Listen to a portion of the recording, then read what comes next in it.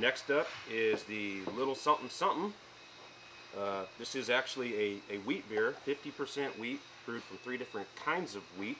It's a fun beer to brew, and all the brewers really like to do this one because they eat all the malt as breakfast cereal, and it pours kind of a golden kind of orangish hazy hue, and it is a packed full of hops.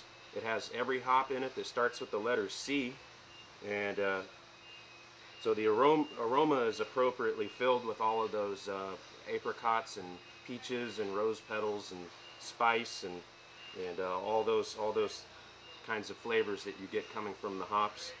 And it's not too bitter though, because it's still designed to be a summer beer and to be refreshing, and so it's moderate on the bitterness and tends to kind of focus on that delicate haziness coming from all that wheat.